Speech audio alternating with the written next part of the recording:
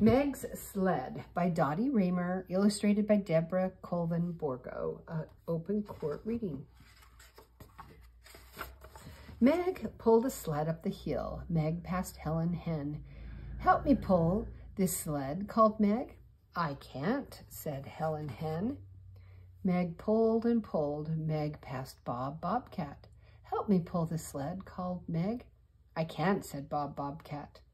Meg pulled and pulled. She passed Bill Bulldog. "Help me pull this sled," called Meg. "I can't," said Bill Bulldog. Meg got to the hill's top. Meg unpacked the sled and got on. Meg sped past Bill Bulldog. Meg sped past Bob Bobcat. And Meg sped past Helen Hen.